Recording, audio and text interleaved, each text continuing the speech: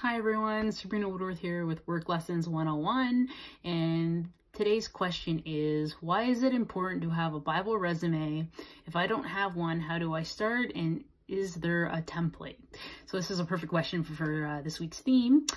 So Bible resume is what I actually refer to and through some of my journey videos as a Bible that chronologically has a great deal of detail of everything you've accomplished in your career from the very beginning to where you currently are at. So I'm 13 years into my career, and I don't know about you, I have a very hard time remembering what I've done throughout my entire career, especially my first few years. So my Bible resume has absolutely everything I've accomplished early in my career, all my volunteer experience, absolutely everything. So when you're applying for a job, you're not going to give them your Bible resume, absolutely not. Most resumes are between 2 and 3 pages tops. If you're a subject matter expert, yeah, those tend to be longer, there's exceptions, but generally a couple pages is all you want. And you want to go through your Bible resume and take the snippets that are important to the job you're trying to secure.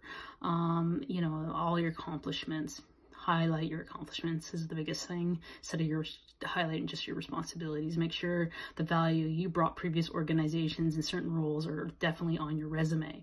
That's the first thing. I suggest everyone to have one, again, because you forget what you brought over the years, and it's a great confidence builder to go back and read. Like, my Bible resume is about 12 pages long now, so you know, if I'm feeling, oh, you know, my career's dead end reading right now and I'm not motivated, I go back and read my Bible resume. It boosts a lot of confidence of how far I've achieved and how far I've come as a person and an employee and now a business owner. So I suggest you have one. The template, I wouldn't say you need a template. You know, just throw it in Word. The biggest thing there is the content, because it's not your resume that you're actually going to give employers. You know, there's tons of templates online and with Word now, and just use a nice fancy one that's applicable to your industry. But your Bible resume is primarily the content, and so you can take snippets from it, and I highly recommend you have one. If you don't have one now, just start one. Anyways, I hope that's helpful. As usual, please DM me via any of my social medias or my website, worklessons101.com, for any of your questions, and I will address them on video. Thank you. Bye-bye.